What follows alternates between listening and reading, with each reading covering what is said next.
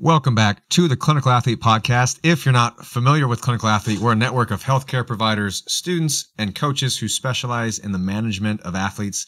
You can find your nearest Clinical Athlete provider at clinicalathlete.com. We also have a forum where clinicians, students, and coaches network, discuss, and share ideas and resources related to sports med, athlete rehab, and performance.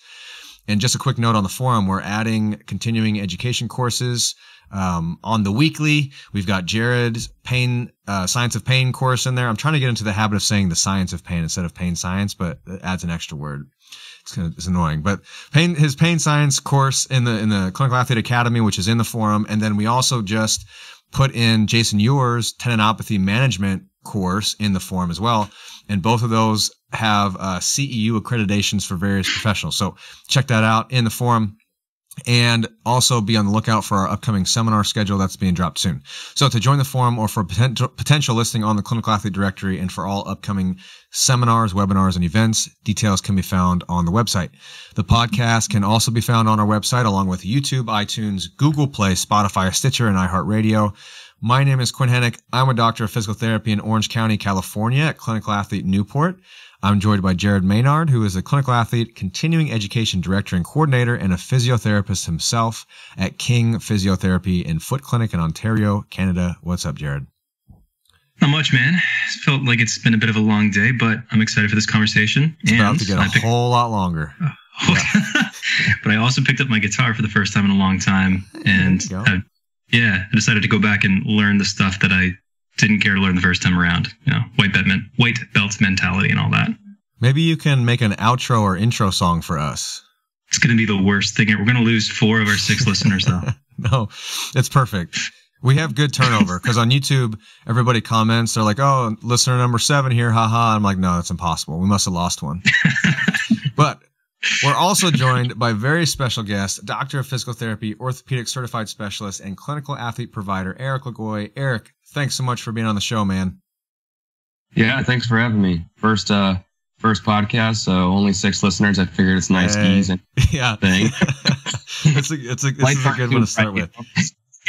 It's great to have you, dude. So Eric is also one of the OG clinical athlete providers. He's one of the guys that I first hopped on the phone with when we started this thing 3.5 years ago.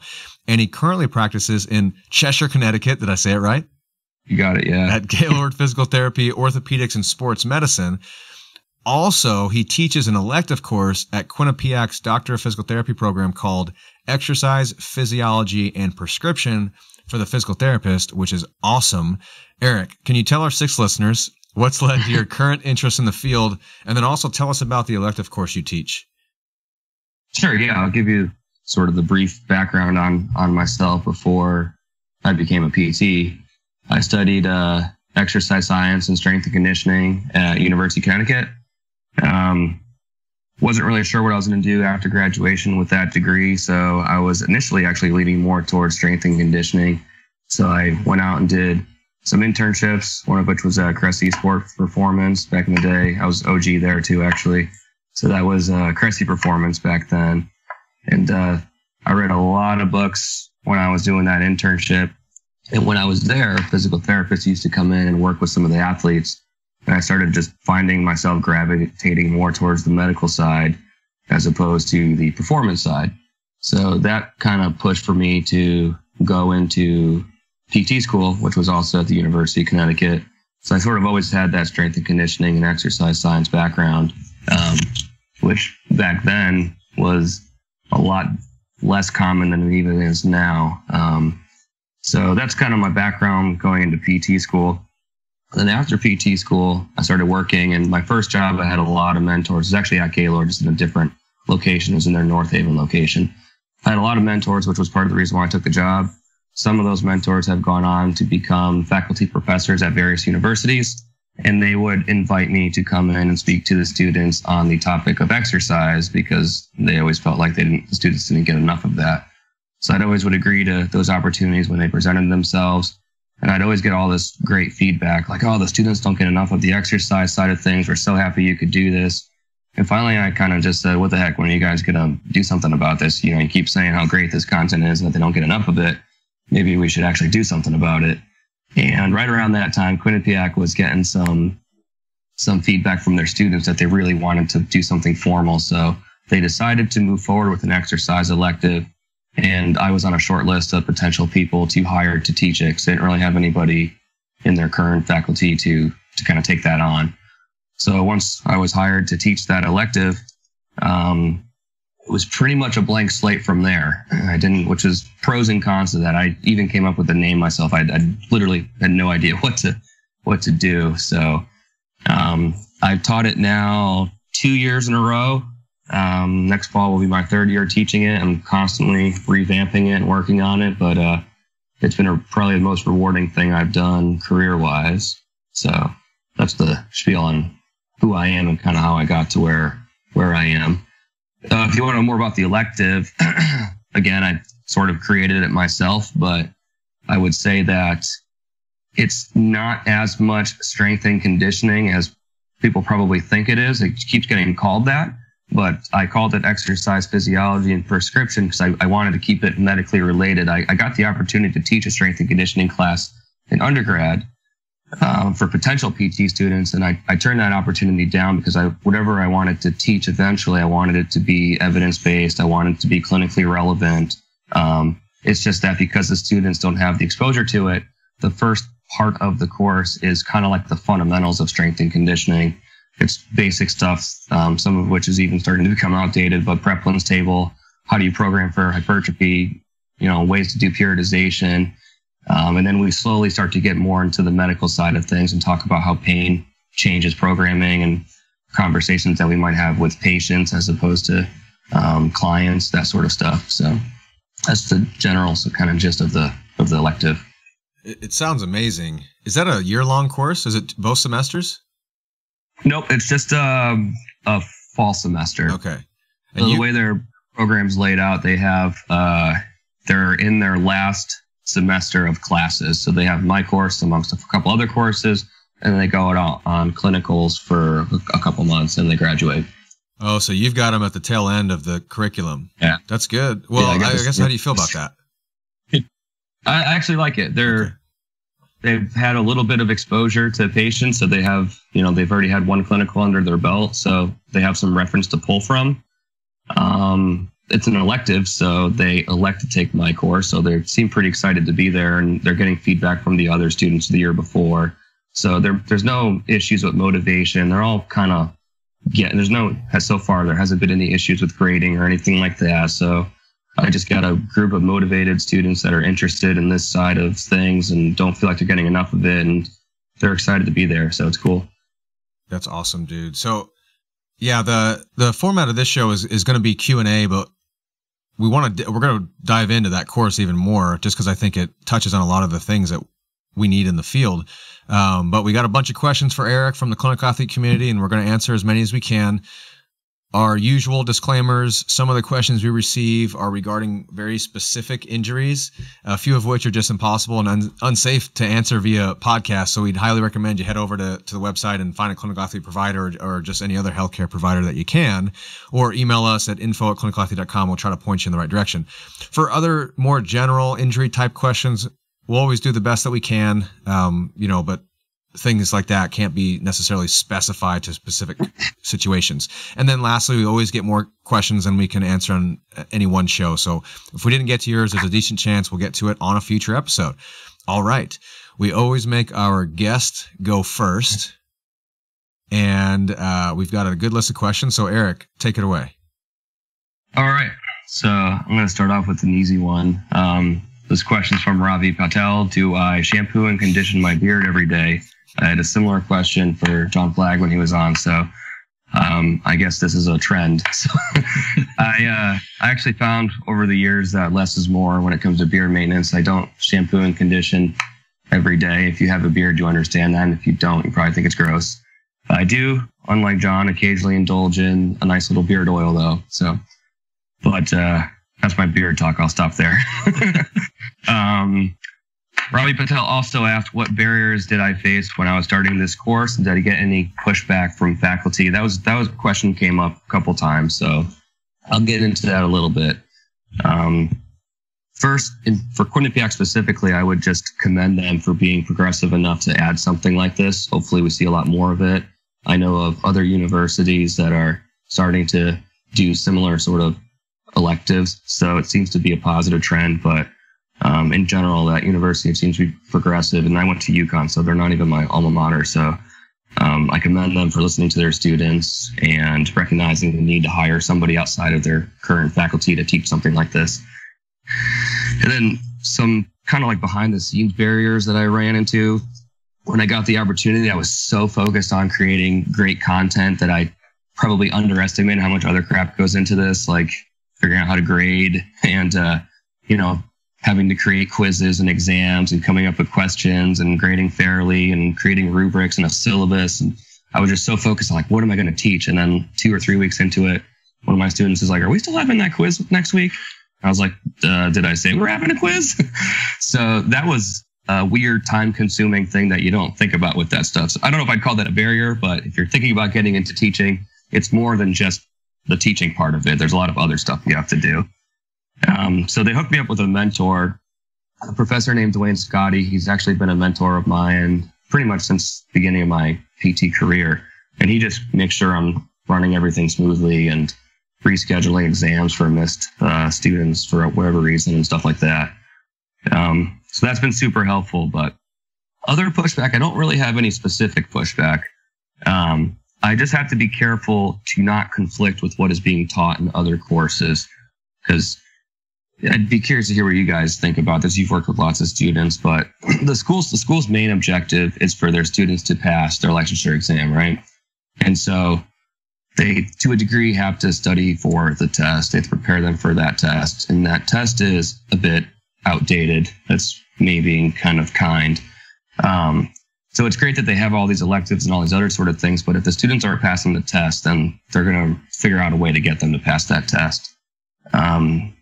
So that's the stuff that I teach might be a little bit more current evidence or might be different trends in therapy. So I'd be careful to not step on any toes if somebody's being taught something else in a different course.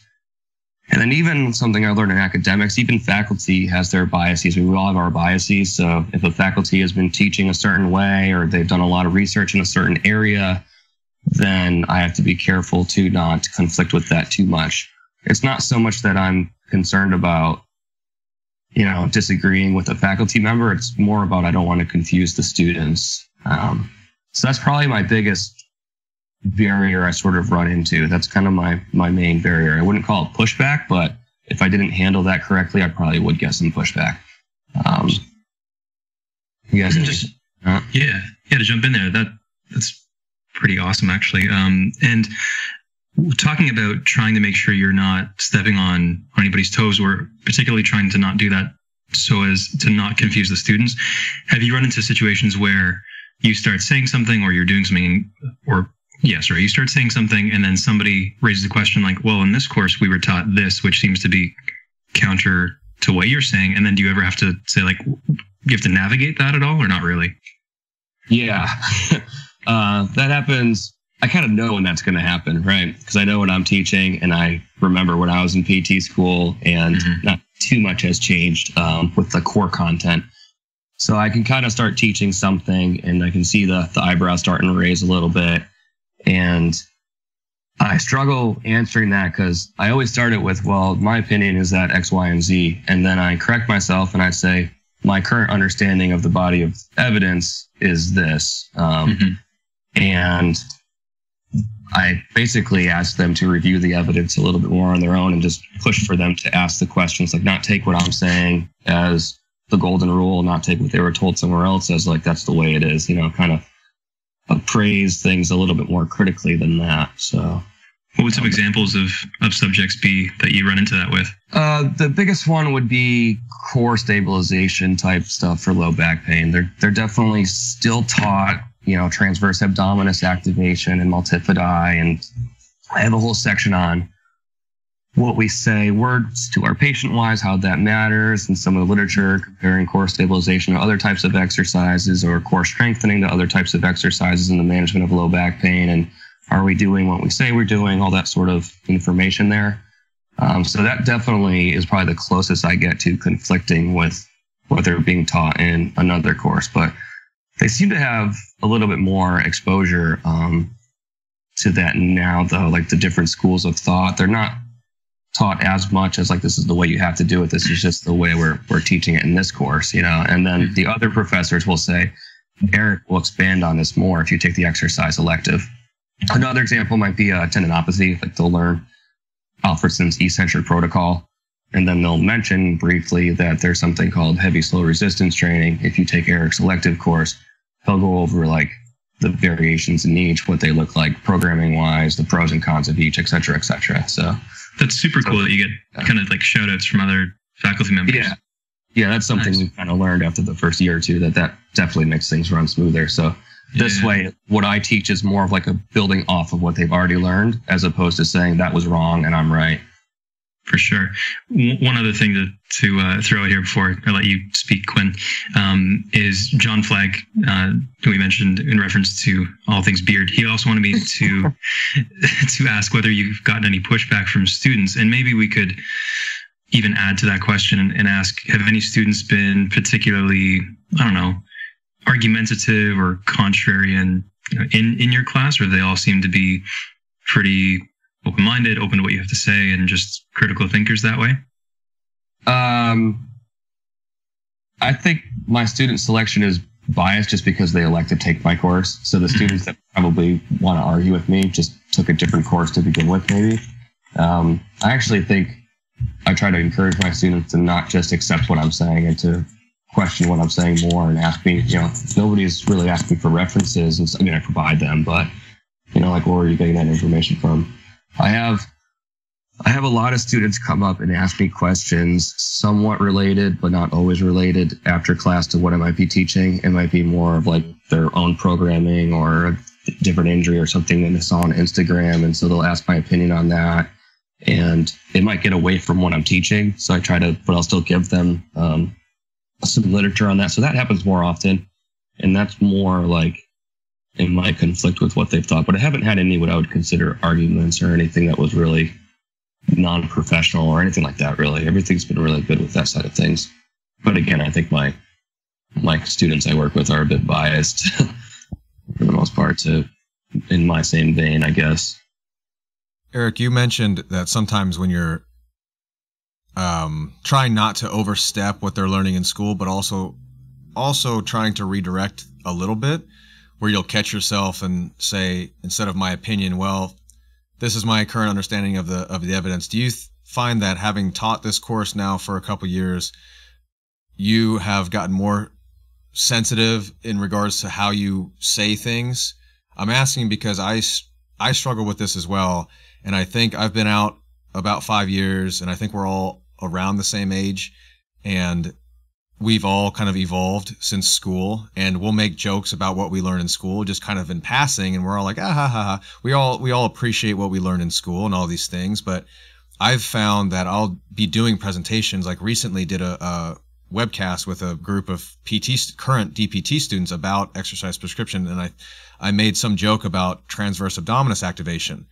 And I made it in jest, but it was kind of like, you know, it was one of those things where it was like poo-pooing on finding the transverse abdominis activation. And then, but as I was saying it, I was like, they're literally probably learning this right now or something like that. I was like, I need to be better about that and not do those things. Have you found that has been something that you've learned, how to kind of be a little bit wiser with your words, I guess, when talking to students? Definitely. And I've found that what I think is going to happen in the future is that each student class I have is a little bit different, you know? So my first class, I had 16. So the way the elective works is they offer this elective, and if 2 people take it, then it's not enough people, they just cancel it. And they cap it at 25 for myself. So I can't have an elective with like 50 people in it. They have to kind of spread it out a little bit. So the first year was offered, I had 16 students. And then last year I had the max, I had 24 or 25 students, and it's probably going to be similar next year. So it's good, you know. But the 16 students I had was a little smaller. So the conversations were a little bit more one-on-one, and the conversations tend to be a bit more dynamic within lecture. And then this last class was a little quieter. I definitely found myself kind of watching when I say a little bit more. And I don't know if that's because I have more experience now, or if that's just because that class was sort of a different unit compared to my class before that. So as I work through the semester, you get a vibe for like what they're feeding off of, and if they enjoy when you kind of get off on a tangent for a little bit, versus if you should just stick to the core of what you're teaching. So by the second half of the semester, I feel like I'm more dynamic than I am in the first half with stuff like that, because I kind of know how to handle the personalities in the room, I guess. Do you meet with other faculty members to reconcile any discrepancies in the course content or anything like that?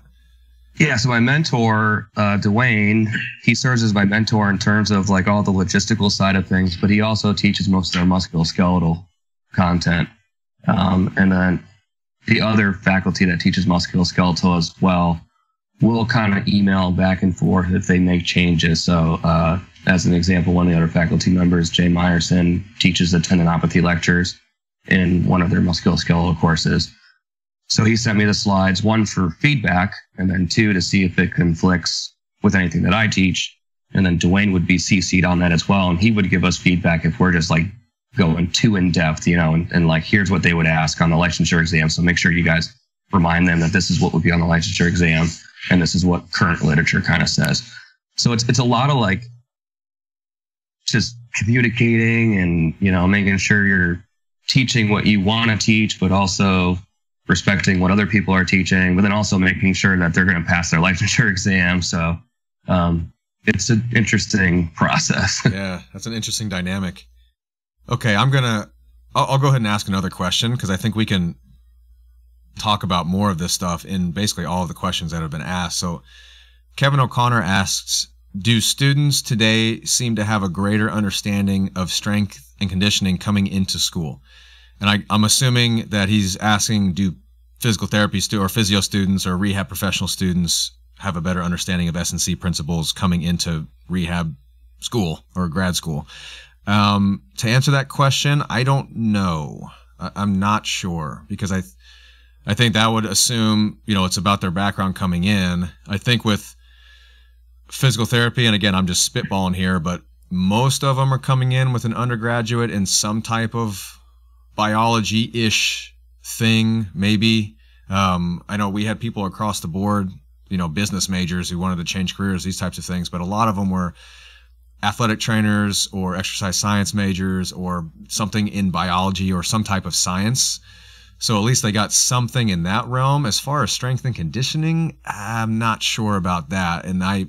But having said that, I've been kind of away from student cohorts regularly, so maybe Eric can speak a little bit better about that. But now, do students today have a better awareness of these types of things?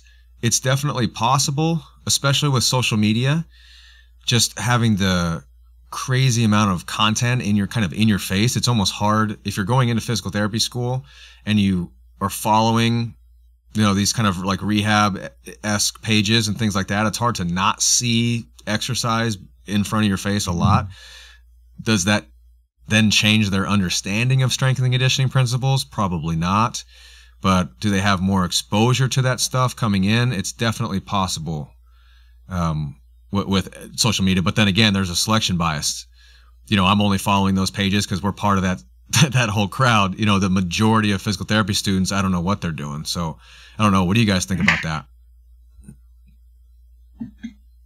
Not everybody at once. Yeah, I would say a similar answer. I mean, the students I work with are a bit biased. Obviously, again, they're electing to take my class, so they're electing to take an exercise class over a manual therapy class, or a pediatrics elective or something along those lines. So there's obviously an interest there if they're electing to take it. That's one of the things I'll ask them on the first day of class. Why did you take this class? And the answers actually surprise you. Like, it surprised me. Some of them elect to take it because they're active on social media. They might follow something like ClinicalAthlete. They have an interest in that, and they're not getting it in school, so they took the course. And then some of them are like, I was on clinical and I just felt like I had no idea what I was doing exercise-wise, and I don't even know if I want to do orthopedics. So I thought this would be a good class to help me decide that. So it's much more, even though they're elected to take my course, I still think it's a bit diverse. So some of them have a strong interest in strength and conditioning. I think that's a little bit different than a strong understanding in strength and conditioning, because I'll see a lot of people come in and ask me my opinion on, like, they'll show me like their programming that they do for themselves, and it's just no like rhyme or reason to it. It's all over the place. And then they'll ask me questions about like DNS or PRI, but they're skipping so much like the fundamental stuff, you know, and they haven't even coached, you know? So I don't know. Again, my background, I started in strength and conditioning exercise science before PT school. So I had coached and programmed before I rehabbed anybody, you know? And, so I feel like the interest in strength and conditioning is a lot more than it was even 5 or 6 years ago when I first started. But I don't know if the understanding necessarily better. And I think there's just so much content out there. It's hard for a student on top of their regular course load to be able to like differentiate what's good content, what are the fundamentals that I should work on, stuff like that. So definitely. Yeah, I agree with what both of you guys said. I mean, I think that the interest in strength and conditioning seems to be at least more noticeable to me now, but I'm also sampling from a heavily biased pool of people. But it's been kind of nifty working with the students that I have just even recently for clinical placements. I've had the good fortune of having some students match with me who have a pretty strong background in strength and conditioning, and even a pretty good understanding of pain science or the science of pain. Taking your notes there, Quinn, which has made things really helpful. And then I don't know, I've kind of further biased the process in terms of students who might be matched with me in future, because I've kind of asked the people who I think have had really great placements, like who in your class do you think might be interested in a placement where we focus on these sorts of things that you've experienced, and then they go and talk to people. And then, so again, definitely a heavily biased sort of thing. But I've also encountered situations where students may not have a good understanding. Like you said, Eric, they've heard of these concepts. They've seen things thrown up on social media. But when it comes to things like what's periodization, or what are the fundamentals of strength and conditioning? How do we define volume, intensity, frequency? You know, these sorts of things. It's a little bit fuzzier. And then it becomes even more challenging when I, might ask them like, okay, what do you think we should do for this patient? And they're giving the best answer they can. And I might ask them, okay, why did you choose that exercise? Why did you choose those parameters? And they're like, I don't know. And I try to feel that out early on. They send an intro letter before we meet each other. And then on day one, I make sure we take some time just to kind of figure out where they've come from, what their background is, what their interests are. And if they're pretty well versed and they seem to have a pretty good grasp on strength and conditioning principles, I'll probably grill them a little bit harder, but just because it's going to be more probably productive and even enjoyable for them. If someone's really fresh into it, I'm going to be easing up some and probably, not to make it sound condescending, but like holding their hand and kind of guiding them at least through the first few steps. I also think that people are probably largely through social media, even potentially beyond the echo chambers that I tend to frequent, might be cluing into the utility of, at least having a very basic understanding of strength and conditioning principles. Eric, what are your thoughts on having it as an elective versus a required course? And barring the exam, the licensure exam. So let's say that wasn't a factor, because we know that's a big factor. But just the content and the aim of the course in general. Do you think the stuff that you teach should be required if somebody is planning on going to the orthopedic, or just part of being entry level? That generalist. I think exercise physiology and prescription should be required. I think strength and conditioning and sports medicine should be an elective. Which is part of the reason why I don't teach a strength and conditioning elective, because I think any student, regardless of the setting they work in, can take the principles from my course that I teach and apply it. It might be scaled or progressed or regressed or whatever, so it's appropriate. but the principles are fundamentally the same.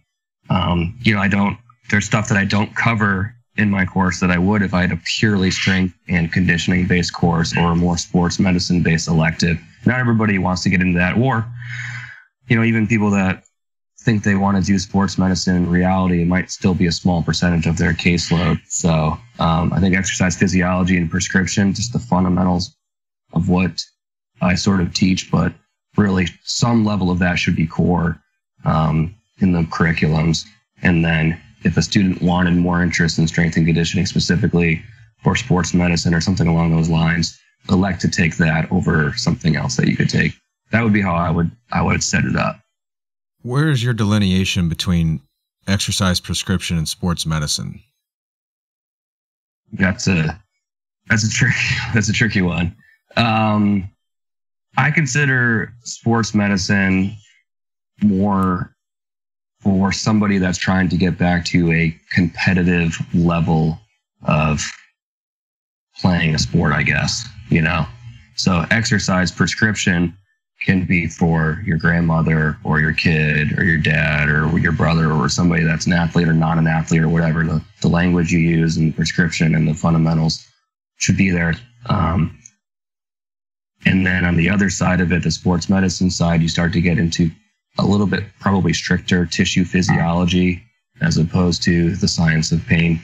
Not that that's not important in that population, obviously it still is, but you're also getting into managing people that might be in season or off season or preseason. So the expectations are a little bit different. What they're doing, sprinting, running, jumping, cutting, things like that might not be done with more of your general population. So energy system development, stuff like that. I don't get into a lot of that in my course because it's an exercise physiology and prescription course. I'm not going to go over how I program for a field athlete that needs to, work on speed endurance and repeated sprint intervals or something, That would be something I would cover more, though, in a sports medicine elective. Topics in my course are, on the medical side of things, tendinopathy, osteoporosis, nonspecific low back pain, stuff like that. Well, there's only so much you can cover, right? If you've got different backgrounds and these students across the board, you got to hit those basics. The reason I was asking is because I think the rebuttal would be that most PT programs do have an exercise prescription class, but mine did.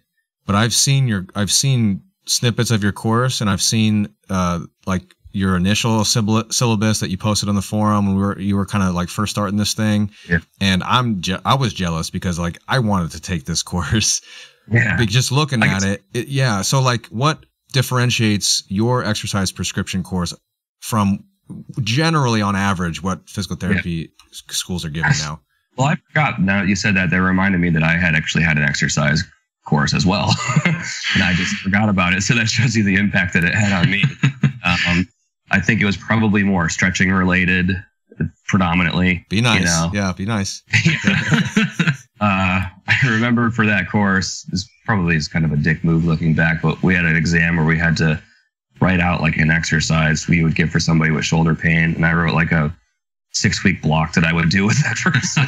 It was way above and beyond for no real reason other than I had the time to do it during the quiz or the exam. So what differentiates my course? When I first sat down to do this, I said I had a blank slate. So I literally did what you just said. I said, well, what do I wish I learned when I was in PT school? Or what do I always constantly have to work on with students? That's kind of the route I took. And then from there, I had to decide you don't have enough time to teach them everything that you might want to teach them. And I thought it would be better for them to be really good at a few things and then give them feedback on or advice on what to do in the future, as opposed to try to hit a bunch of different areas and you end up doing a shitty job on everything, So I kind of took those two pieces when I created the course. And there's another question that we'll get to probably in a little bit that will help explain that a little bit more. But compared to your typical exercise elective, I think I tried to tie the exercises back into clinical practice probably a little bit more than just here's a bunch of general exercises. You can just cookie cutter it. I try to work on the clinical reasoning side of things.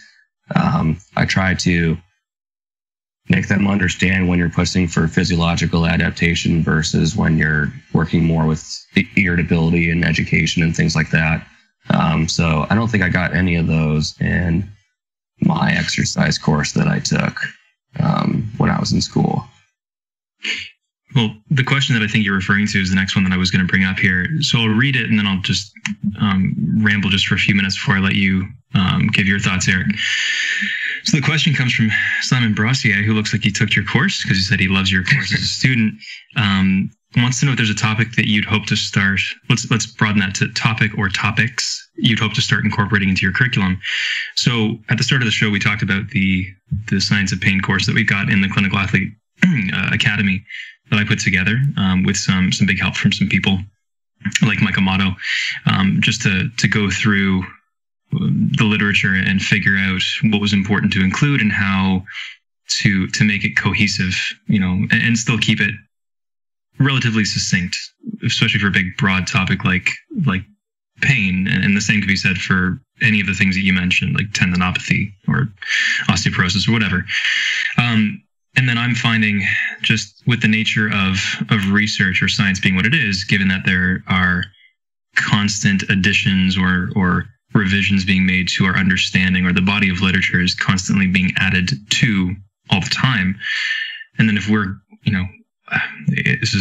I'm pretty positive we all agree on this. We need to try to stay up as best we can on what is being said so we can form our opinion based on what the literature is saying.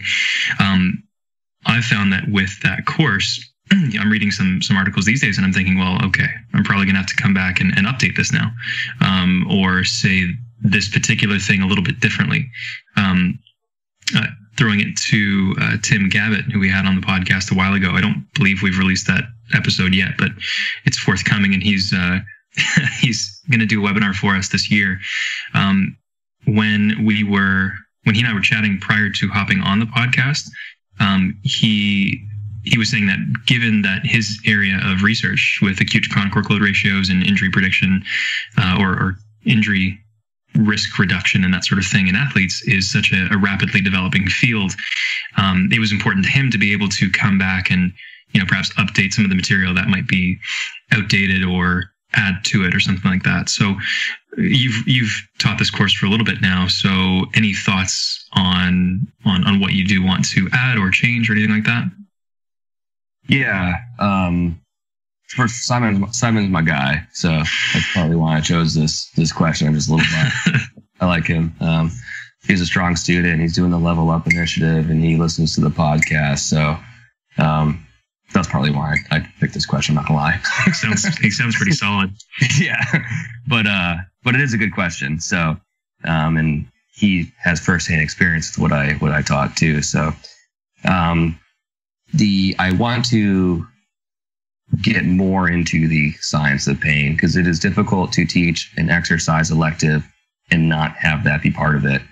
And I partly shied away from it initially because a few years ago I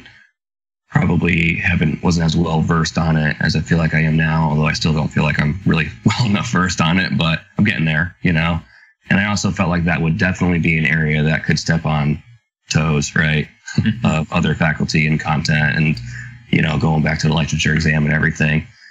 But it gets really challenging to teach an exercise elective and not have that be part of it, So, and if you try to avoid that, you end up teaching a strength and conditioning course, So, sometimes I'll teach something and I look at the students and think about their background and what I'm saying, and I'm like, fuck, I'm just teaching them like how to squat, that's cool, right? We're like, oh yeah, sure, we know how to squat now, and that fits our biases. But like, then they're going to go on clinical and they're just going to try to get everybody to squat, So it's a little bit more to it than that, right? So sure. There's a whole section that I go over on what we say and how it matters and all the research that supports that. And so I kind of dabble it into there, and then we get into low back pain, some of the research showing, what works and having them reframe why it might work, and all that sort of stuff. But I still feel like I do a better job on the science of pain stuff. So the general layout of the course is the front end is very general content. It's very strength and conditioning and exercise based. And as we move through the course, it becomes more clinically based and dealing with people that are in pain. And I would like to have that section brought up earlier. And that might mean cutting out other areas. So I have to kind of pick and choose my battles, I guess. So that's probably the biggest thing. I'd like to cover energy systems. That's just something that interests me a lot and is a weak area, I think, as well. But that content would have to go in the place of something else, you know? So, and then that starts to get into more of like the sports medicine side of things too, and to a certain degree, once you get out of like aerobic training and stuff for general population. So those are probably the two areas. The science of pain, I will include more of that. That's definitely going to happen. And then if I have room to squeeze some stuff in on energy systems, or at least get them thinking about that side of things, you know, like more work capacity, even chronic workload stuff, more of that side of things, I would like to include that in somewhere. It's just tough to squeeze it all in, man. You know? Yeah. So. Well, and two, it's like their third years, they're almost done with PT school by the time they're seeing you. And so then all of a sudden to then have this, if they're not already familiar, this discussion on the complexity of pain, at this point, it's like, you know, it's like pick your battles, but like you said, it's just hard because most 99% of the people that they're going to be seeing walk into their office door are going to be, you know, complaining. They're there because they hurt. They're not there because they want a better squat. They have other people for that, or they do other things for that, most likely. Yeah. So do you find that just at least conversations about tolerance and capacity, to quote Scott Morrison, satisfices that to some extent? Yeah, so there's a visual that they're given in a couple other courses, and it's just a 0 to 10 pain scale. And they kind of have like a green light, yellow light, red light, and it's just talking about tissue sensitivity or irritability or whatever, however you want to frame that. And, you know, I think the 0 to 3 range kind of gets a green light, and somewhere between 4 and 6 might be a yellow, and anything above 6 is a red. So I'll pull that up a little bit. And if we're talking about tendinopathies, you know, and I'm talking about more aggressive loading strategies, I might say this is for the people that fall into this color scheme, you know. Or if we're talking about low back pain, you know, I'll say if this person was in this bracket and these were their goals, we might do this. Whereas if they were here, I might spend more time doing X, Y, and Z. So I at least try to get them to understand the idea of tissue sensitivity and how that might dictate your exercise prescription more than any one single diagnosis, at the very least, you know.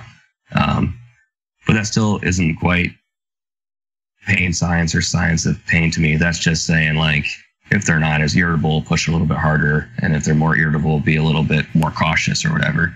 So when I talk about wanting to include more science of pain, I'm thinking more like goal setting, getting at what their expectations are for therapy, what are their belief structures, how does that influence your exercise prescription? Because my sort of almost like my biggest fear is that they'll come out of the course and just have this super strong like strength bias, right? And that was kind of like what I felt like I had coming into therapy, like in the PT. Like I had this background that most people didn't have. And I was like, well, I already know, literally like my first year, I was like, I already got the exercise stuff down. So I'll just become like a master of manual therapy and then I'm good to go. I'm done, you know? So, and now it's like, what the hell was I thinking? Like, first of all, compared to what I know now about exercise prescription, I didn't know anything. I just thought I did. I had people doing ridiculous stuff. And then my thoughts on manual therapy have completely had a paradigm shift. So I don't expect them to have all the answers to everything that you might teach, but I don't want them to come out of my course and just think that like strength is always the answer. And that if you just get people stronger, they're going to be fine.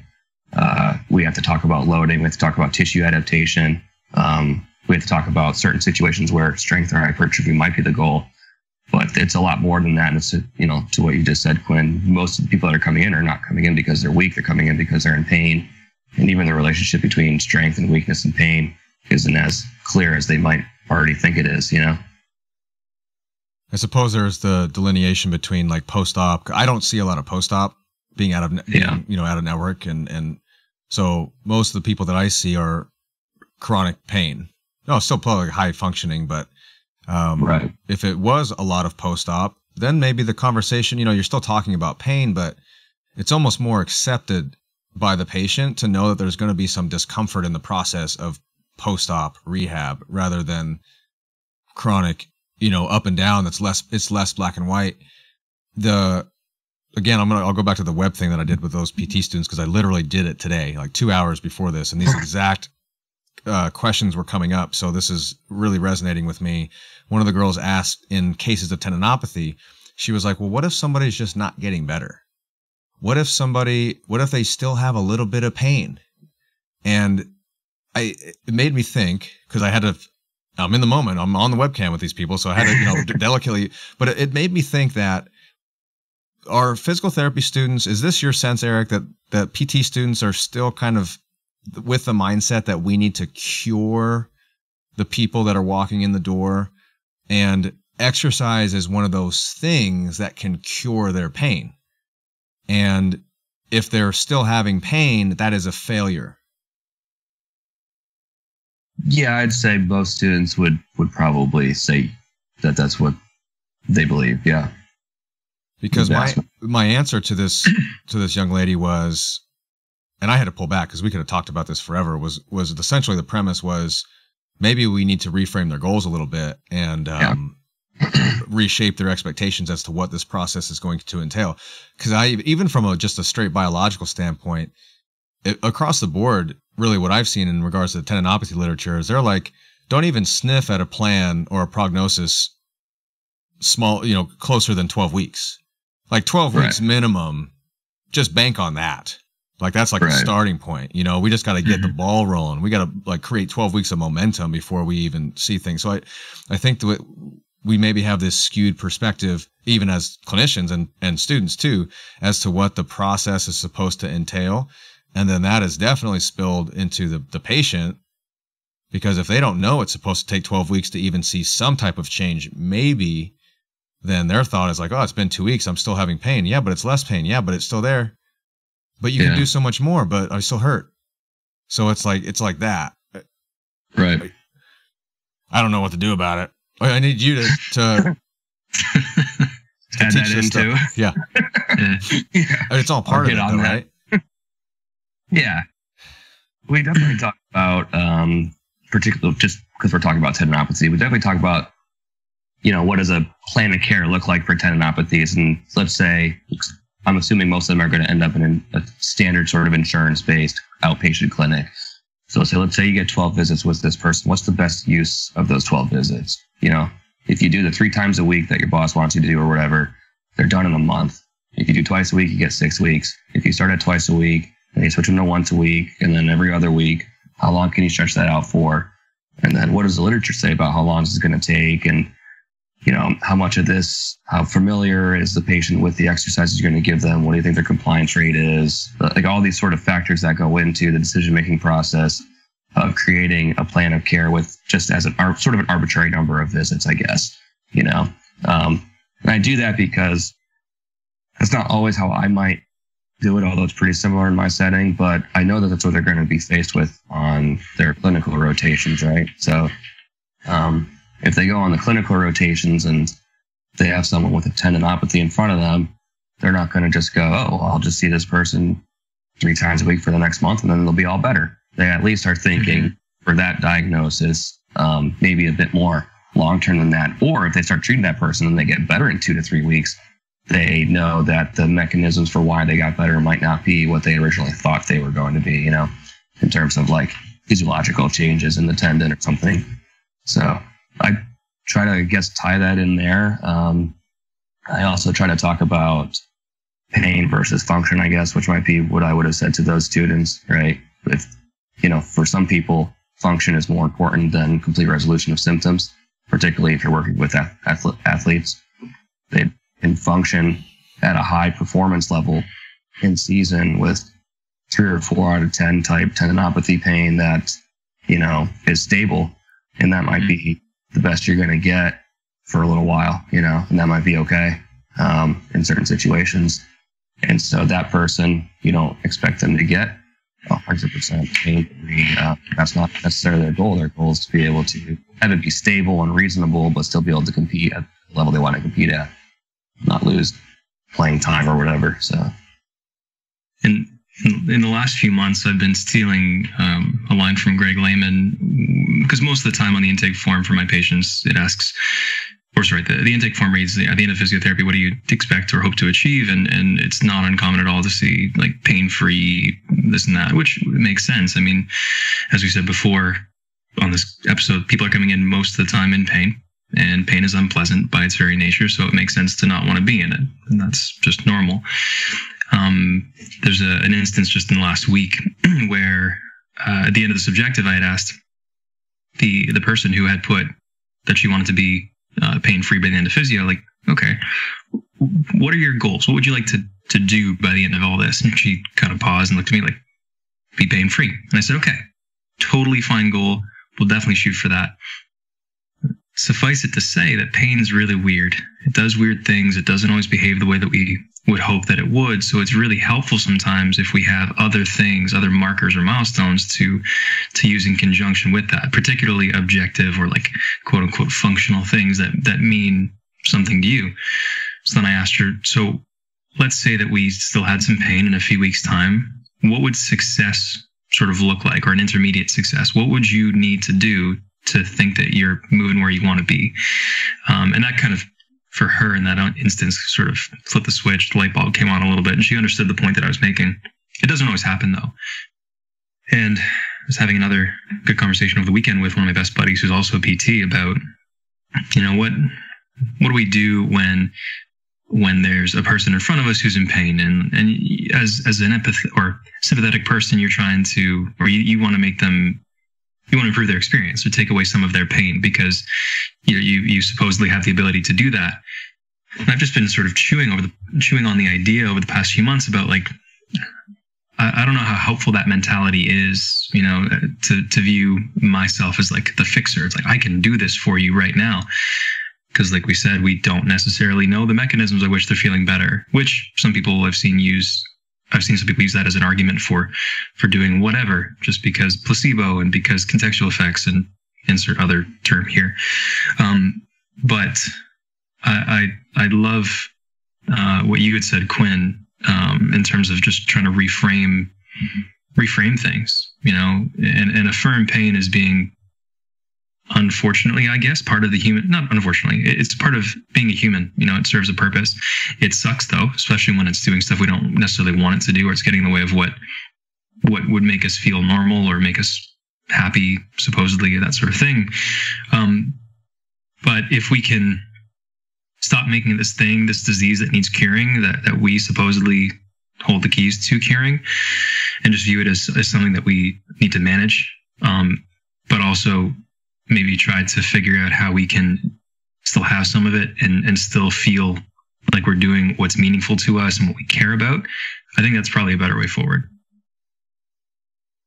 Yeah. So in my intake now in the goal setting section before they come in, it asks them, or it states, pain, it is, if you are coming in with the experience of pain, it is already understood that the management of this experience is going to be included in the process. Please frame your goals around function. What can't you do right now that you would like to do better, more of, etc., that type of thing. So I'm like already kind of skewing them in that direction. Now, be that good or bad, I just only have so much time to talk and to get stuff done in the session, and so I've found the same thing with you, Jared. If I don't say something like that, it's always be pain-free, do this pain-free. And with my population is usually chronic pain, which is very difficult, so right then and there, I'm trying to spin that. And as we're having this conversation, Eric, I'm thinking about your answer to the question, which is what would you want to add to the curriculum and more of the science of pain. And I'm thinking in my head, how far down the rabbit hole is necessary, or even warranted. It's like the pendulum swinging. You mentioned, oh, am I just teaching these kids how to squat people? It's like, that's one swing of the pendulum, just straight powerlifting. Straight. Right, like, if it was me, am I just like, everybody's doing a snatch for some reason, an exercise prescription. And so, but then the other side of it is like, am I just having everybody do cognitive behavioral therapy? Am I having them do, become psychologists? Is like that sweet middle ground. And I think what we've just touched on is if we can get the person acceptant of the process and the pain experience, that there's going to be ups and downs, and management change is almost contextual on how you view your pain experience. Not necessarily that the pain experience has changed in its intensity, which you're changing how you view it could change its intensity. But that's pain science to me. And so is, graded exposure and tissue capacity and tolerance too. It's all part of the same deal. So I'm like just kind of rambling, but it's going to be interesting to see how you incorporate that. Yeah, because like everything we just talked about, like goal setting wise, great conversation between the three of us. But if I did this in front of my students, first of all, it would probably completely mind fuck them. And then second of all, they probably feel like they already are pretty good at setting goals, like they've learned that somewhere else. And then I'm just going to confuse them. And so you gotta pick your battles a little bit and know when to push and when to pull. And the pain stuff I try to sprinkle in throughout the certain lectures that I teach. I have a lecture early on coaching. And that lecture starts with, we coach organisms and people. And even though we went over all these sets and reps and rest periods and tempos and everything, we're not just machines where you have an input and then an automatic output. So in that lecture, I bring up the biopsychosocial model. They've all heard the word. They can't really define it, so we spend a little bit of time working on that. And I draw from the strength and conditioning side of things with the coaching lecture, because most of it's more about cueing and not over cueing, how to like verbal versus visual cues and internal versus external. That's the bulk of what that lecture sort of is. But that's the first time where I can tie in the fact that these are people, these are organisms. It's not as simple as input output, or this randomized control trial did this, so I'll just do the same thing with that person. So I bring that up there, and we kind of define biopsychosocial, and then I say from here on out, everything's under that umbrella. Everything that we talk about is under the umbrella of the science of pain or the biopsychosocial model. And then when we start getting more into tendinopathies, it seems very biomechanically driven, right? It's tendons, and these are the research articles, and they're very much in that vein. So I got to remind them again that it's not as simple as input output sort of thing. And then when we get into the low back pain, we can really kind of get into some of that stuff, because there's a lot of interesting research that really they like it. They get interested in that section. You start talking about acute pain and what it responds to, and what is overtreating, and then persistent pain and imaging, and when I tell them like stabilization exercises might not be stabilizing the spine, it really opens some eyes and stuff like that. So, but I kind of saved that. Can't do that coming out on day one, Yeah. When I said maybe curing people's pain is not always the end goal. Curing, like I emphasize the word, curing their pain. There was a hush that fell over the crowd that was palpable. And there was a professor in the room, and I don't know what they're learning, and I don't know what they're being taught. And it's just going back to what we've talked about. I think this is good though. This disconnect, you're going to have some of this awkwardness. Yeah. When paradigms shift a little bit, this transition period, it's going to be a long time. It's going to be a long time to push some of these old thoughts out. But this is kind of, I think, what we're going to deal with as courses like this become more prevalent, in different programs. There's going to be some disconnect. And it's going to be a little uncomfortable, but I think that's a good thing. Right. Okay. Yeah, I think I'm going to field a question right now, if that's cool, because this sort of came up a little bit with what we were talking about. But Taylor Flanick asked if I make my students create sample programs and if I can share case studies. I think this will give a little more context to some of the stuff we're talking about. The short answer to that is yes. I have them about 2/3 of the way through the course. They have to do an assignment, and basically I randomize them into one of 3 or 4 cases that I make up. And so they get a decent amount of objective and subjective information. They have to tell me what they would do with that person on day 1, what they would give them from home exercise program, justify their reasoning, list all exercise parameters. And then I'll give them like an update on that patient in 4 weeks, 8 weeks, or 12 weeks or whatever. And they should be able to update, if it's even indicated, the exercise program and that side of things. And also like sort of why they're prescribing what they're prescribing. So I do have them create sample programs like that, but more for like what we're talking about. On the first day of class, I have like an intro presentation I do on what we're going to be doing for the course. And I put a slide up that has 4 really, really super brief case studies, and I'll kind of read you what they are. So the first one is a 16-year-old male. He's a few months post-op ACL reconstruction, and the goal is to get his quad stronger / hypertrophy of the quad. The second case study is a 38-year-old female with 3-month history of Achilles pain while running. Now it's progressing, so it's actually affecting like stairs and walking.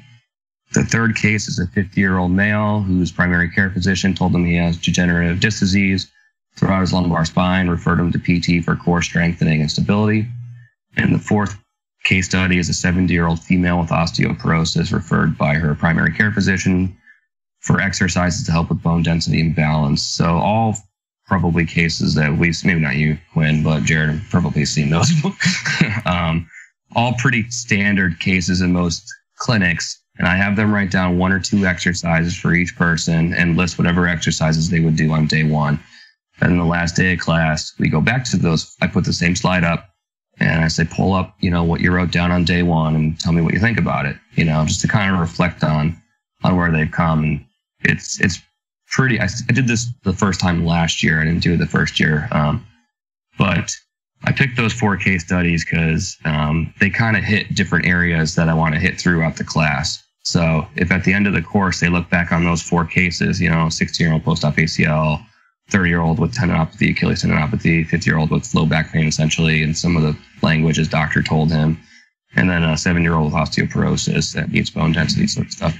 How to program around those, how they would talk around those with those people, how they would coach those people. It's limited information, but and they just kind of reflect back on where they've come over the course of the course, And so that's interesting. Is day 1 it might be like, I'd have them do 3x10 straight leg raises and TKEs for the 3-month post-op ACL, and then they're like, I'd have them do like this tempo, and the rest periods would be like this, and for quad strength, it's really kind of cool to see some of the progress. So yeah, I think that kind of ties into some of what we were talking about before in terms of like, how do I pick what I talk about? And I always have those 4 case studies in the back of my mind. And are they getting better at least treating those 4? Because that could be maybe half of like a regular caseload in most standard clinics. So that's kind of like how I pick my battles, I guess. Do you have practicals where they come in? You know how we had in PT school?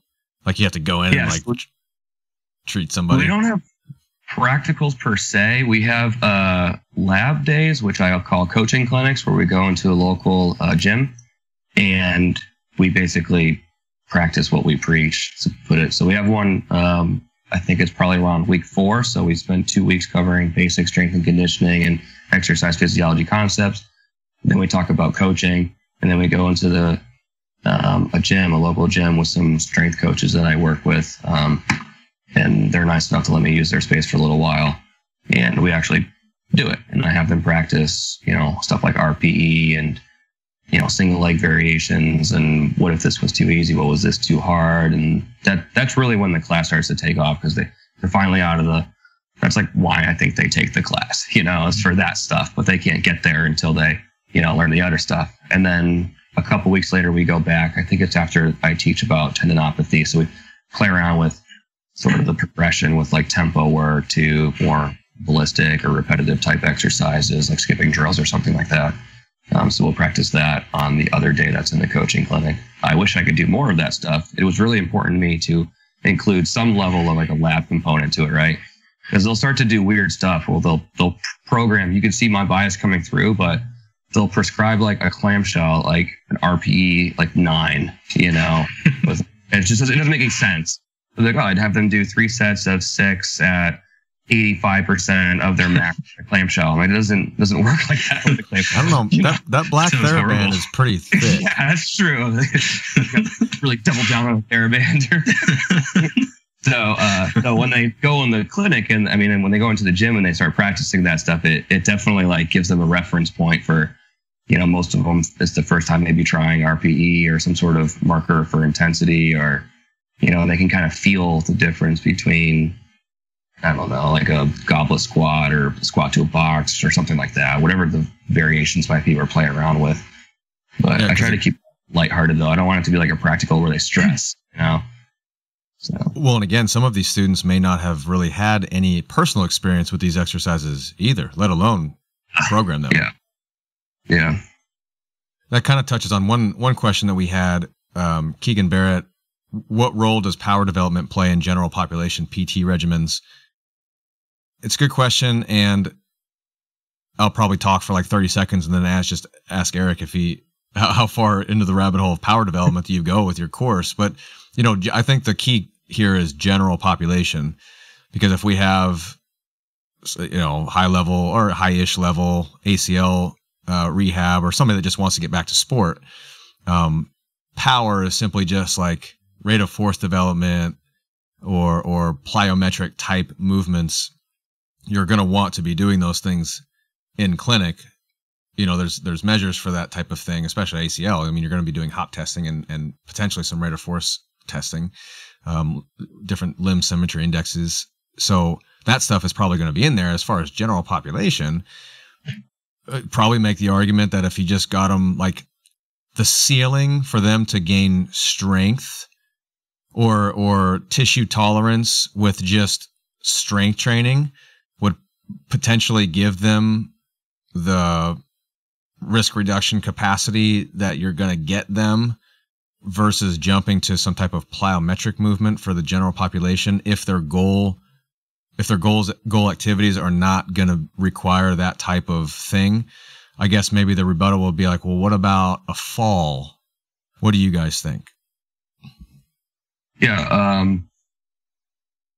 I agree with most of what you're saying. In the context of what I teach, we kind of get into this a little bit in geriatrics when we talk about fall risk and stuff like that. The reason why I like this question is because it shows thinking a little bit beyond just strength gains, I guess, because power obviously has a rate of force development or a speed component to it. And force is mass times acceleration. And I think therapists we know that we can increase mass, we can add more weight to something or make it harder, or we jump to a newer, fancier exercise or something like that. But we forget about the power side of it. And I'm not talking plyometrics. I'm just talking about the concept of playing around with speed, essentially, or velocity in some capacity. So, I think there was an article that came out a couple of years ago looking at fall risks, and it was loss of max strength and decline of rate of force development and atrophy of type 2 muscle fibers. I think it was Wang et al. Or something, maybe 2016, 2017. So, my question would be, is someone's programming, if they're trying to reduce fall risk, reflective of those things that have been found to be associated with falls? So improving max strength should have an improvement on rate of force development because you can produce more force. But if you could do a few things that have a velocity component to it too, that seems like it might be potentially more beneficial. And there was another study that I referenced in my geriatric lecture where they took older women. They had them do 3 sets of 8 with a leg press and a knee extension machine for probably 2 or 3 months, I think, maybe like 12-week program. The only difference between the two groups was one group did a tempo that was like 2-1-2, so 2-second eccentric, 1 second pause, 2-second concentric. The other group did a 2-second eccentric, a 1 second pause, and then their concentric was to go as fast as they possibly could with the concentric. So that's it, just a cue really. I want you to go down controlled, pause for a second, and then come up as quick as you can, or go up and down controlled. And the group that had the as fast as you can group, they both had improvements in strength, but that group had a greater improvement in rate of force development with those specific exercises, knee extension and leg press. So I don't think that power training always, in this population for what we're talking about, doesn't always have to be plyometrics and super fancy jumping type drills. It can just be a simple cue, like I want you to try to do this part as fast as you can safely. So at least in that way, you're getting somewhat into more of a velocity component to it. And I've seen Doug's videos of his dad, right? So yeah, and I've used I used some of those in my lecture. I asked him if it was okay if I put a couple of those on there, because I just think it's a unique way of looking at training. And before I put the videos up, I'll just ask, do you think it's safe to do power training in this population? And everybody kind of was like, I don't think that would probably be a good idea. And then we get into fall risks and some of those videos. And, do you think it's safe for this person? Why would it be safe for this person and not somebody else? And that starts to get into training history and maybe a little bit of genetics or whatever and other factors that contribute into it. But then we start thinking about, well, what if you're just doing a regular old, knee extension or leg press or squat, and you just have them do the concentric as fast as they can? Or something I'll do a lot is I'll just do like some maximal AMRAPs within a small period of time. So I want you to do as many reps as you can in 20 seconds. That has a speed component to it, right? So rather than do 8 repetitions and the person self-selects how fast they want to move, do as many as you can in 20 seconds. And that also gives them a goal to beat. You just did 8 reps. I want you to rest 90 seconds and then see if you can beat 8 reps in the same 20-second period. So that's kind of how the closest I guess I would get to power training within general populations or specifically geriatrics. But I do that a lot, and I don't have to reinvent the wheel. We go from regular sit to stands to maybe a deeper sit to stand to maybe a goblet squat to now I want you to do as many as you can with that in 20 seconds, So, thoughts? I mean, I'm not going to add anything particularly new. You guys have both said the things that I wanted to. Eric, what you just summarized there is pretty characteristic of what I can call to mind in terms of how I often incorporate power training. And there's some athletes who, require more than that. And we get into some other things, including plyometrics. But for most people, especially when it comes to the geriatric population, or just anybody who comes in and tells me that they've had some slips and falls or their balance doesn't seem great, and I'll tell them, okay, well, here's what I think we should do about this. I think we want to get you stronger in general. It's probably going to be helpful for this reason, and we also want to make sure that you can produce this force fast enough. And I might frame it in terms of, let's say you're walking through your house or you're walking down the street and you don't see, a little patch of ice or a little pebble or pothole, and you just have to react, and you have to be able to react fast enough to beat gravity and whatever other forces are acting on you. And most of the time, people seem to follow along with that example, and then it seems to justify better to them why I might have them do these fairly simplistic things, but focus on doing it, faster and making sure they've got control as they do it. And I don't really, again, for most people in the general population, I don't really take it much further than that.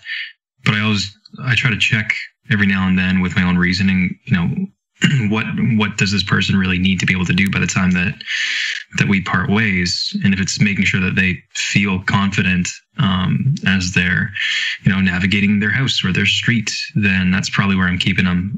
If there are more demands, then of course I try to address those too. But yeah, that's where my head's at. Eric, do you find that stuff like that is one of the big changes that you'll see in the before and after of those case studies? Maybe especially with like the osteoporosis case and like the, degenerative disc and all these things, where you'll see the students program from them in a very delicate, fragilistic way. And then they'll learn things from you, and then they feel safer with that stuff. You have to reel them back in the other way. Yeah. Snatches, box jumps. Right. Like completely, have her squat. I'm just like, well, but the case studies are almost, they're generally, they have a set and they have a rep and they have an exercise. And there's if I were to say, what if that was too easy, they probably would come up with a new exercise. So one of the other things we'll do is, as an exercise in the class, we'll write step up on the board, and I'll say, tell me all the ways you can make this harder, and then all the ways you can make this easier. That's all I write step up. So I don't have anything written down. Maybe I'll write like sets and reps. So we could do a bigger step. We could go faster. We could go slower. We could hold weights while we do it. We could, all the variations that you can think of before you move on to a different exercise, And so those are the sort of things I try to do to get them to critically think about like the other stuff besides just the exercise, I guess, And then when you start to tie that in with also thinking about what you're saying to the person from a coaching standpoint, like cueing, but then also from the science of pain standpoint, it really starts to kind of come full circle. It's like right at the end, of the course when it really kind of starts to come together, I think. But yeah, definitely more of the anti-fragile model. I don't know if it's because they're scared to push people. I just think they don't have any reference, for anything other than that. Because if they've gone on clinical, say, what would you do for this person? 3 sets of 10 with straight leg raise. I'm like, yeah, I know. Bridges, straight leg raise, side lie, hip abduction, clam cells. I know. But what else do you think of, besides that stuff? And they're like, oh, those are all the, the ones that I thought of. So yeah, and then, TKEs and step ups and like all like the wall sits, like all like the very stereotypical like stuff that you would see in any kind of clinic. But what other ways can you progress or regress those exercises? Do those exercises do what you think they're doing? That sort of clinical reasoning, I guess. Well, and if you've got a regression or a progression in your back pocket at all times, you can at least get through that session. Yeah, right. I love what you said where you have them like, name all the ways you can make this harder. I love that. Yeah. Because they'll always have an option. They'll never just blank, exactly. Yeah, exactly. Well, yeah. Oh, go ahead, Jared. No, I was going to ask if we had enough gas in the tank for one more question. I got all that. Listen, I'm on West Coast time, so. I know, you son of a gun. You're good for it, Eric? Yep. Sweet. So we're kicking it back to Taylor. So I might alter her question a little bit to bring it back to your course, Eric. But she wants to know, how do you usually start programming for athletes depending on their training history? Maybe my addition or spin on that could be, how do you approach the topic of programming for your students in the course, and how to approach that for the people that they might be encountering, maybe athletes or non-athletes? Yeah. Threw me a curveball there. The programming, this is something that I might change in the future, because right now I teach periodization in the standard kind of GAS, Cillier, general adaptation syndrome type of format. And I know that is becoming a bit outdated, and there's some other maybe models that might be better, but I think it's difficult to appreciate some of the other content that's out there without kind of knowing that stuff first. So when we talk about program design, that's where I'll start. And one of the required reading is one of Scott Morrison's articles, actually, when we mentioned him before, where he talks about strength and conditioning in rehab. And he gets into block periodization, all these other types of program designs. But at the very least, it gets them thinking about applying stress to create some sort of change to occur within the body, and then for homeostasis to be returned. It's very much physiologically driven, but that's how the first part of the course is anyways. So that's what I've been doing with that. And then it gets them thinking about applying stress to tissue, and very much mechanotransduction driven, and tissue capacity and stuff like that. So that's the most general answer I can give for how we approach program design. I do linear and nonlinear programming too, as an examples, and we kind of go over in the rehab setting when might you use each and what are the pros and cons with each. So linear programming is very easy to lay out. It's easy to create, home programs and educate people on that. But nonlinear allows for a bit more fluctuation based on how somebody might be feeling or something like that, So we kind of go over some stuff like that, but I don't expect them to be able to master that or write out like some macro cycle. Or I don't expect that's not really what I'm trying to do with that. But the concept of at least understanding that these variables systematically change throughout a plan of care. And a lot of it goes back to volume versus intensity. So I'll give them examples they're already familiar with. If someone has post-op, you'd have them do some stretching or something, or passive range of motion a couple times a day. The intensity is very, very low, and the volume is very, very high, right? You're doing it multiple times a day or possibly every few hours. And then as you progress through the rehab and they start to get into more of a strengthening phase, the intensity is going to be more challenging and the volume is going to be a lot lower, so they can at least see how the two intertwine and fluctuate with each other. And then that also ties into the sensitivity model too, right? If someone's a lower sensitivity on that spectrum and you're pushing more for physiological adaptations, this is how you look at volume and intensity. And if they're higher sensitivity and you're looking more to, maybe you're not pushing for physiological adaptations, you're just trying to get them out of pain through some other mechanism, the volume might be a little bit higher, but the intensity is going to be a lot lower. So that's a general overview of how we approach program design. And then specifically for the question, that's a big question. This makes me think of some of the stuff when we've been talking about with acute and chronic and everything like that. So if I wanted to get more into specifics with like an athlete or even a non-athlete, I'm going to look at patient goals. They're an athlete. What are the competitive goals? What are the goals that are required for their sport? And how much time do I have to get to their goals? Training history, general training history, and then recent training history, injury history, stuff like that. Yeah, it sounds awesome to me.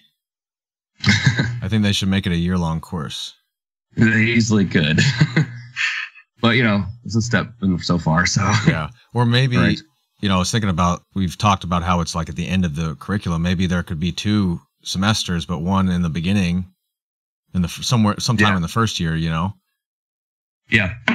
And then you've got a whole semester to kind of like, if you could do like a first half of your course where you're just giving the basics, or maybe that's when you incorporate pain, right in that first one.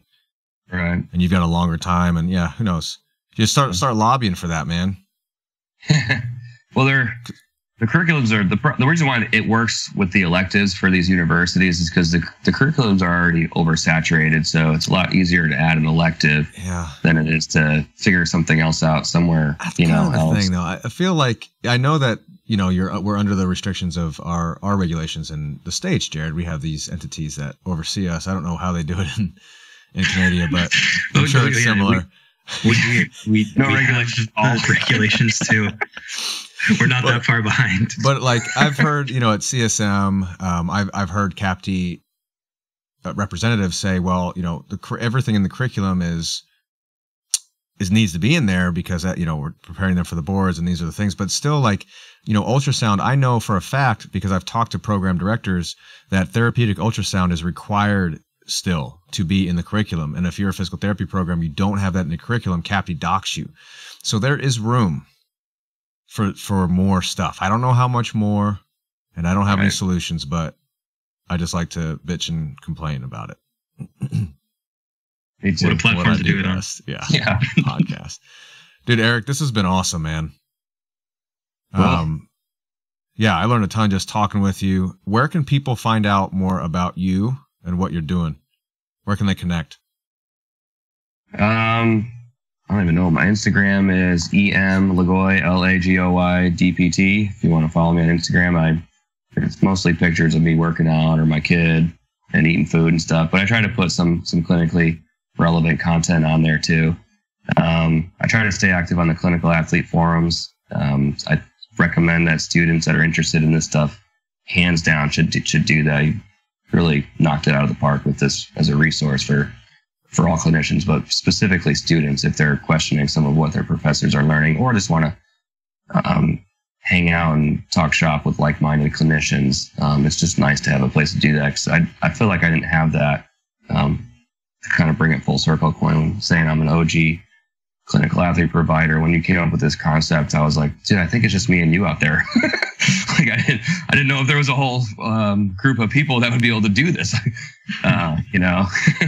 It's so crazy, right? Really, really cool to see like all these like-minded people, because you not work next to someone or sit next to someone in class that is thinking the way you are, but to know that, you know, there are people out there that have the similar background or similar interest is really cool. So try to stay active on that. And yeah, if you're in Connecticut, you can swing by the clinic. If you're a student and you're interested in shadowing the clinic, we take shadows pretty often. So, or if you're not in Connecticut, but you want to come down, check out where I work and shadow me and pick my brain. I try to take students as much as I can. So cool. And yeah, I was going to say, even before you said that, Eric, that your contributions to the forum have been invaluable the past 3.5 years. And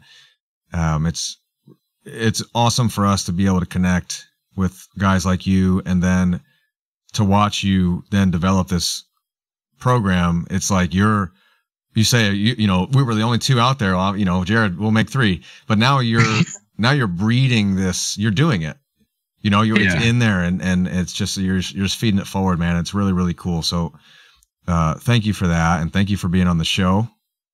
And I think if any show, maybe we gain a listener. I think we gain a listener and then we drop one off. So I think we're probably at 7 right this very second. Okay. We'll be at 6 like tomorrow morning. All right. All right. Thanks, guys. Thanks, Eric. Thank you. Thanks, guys.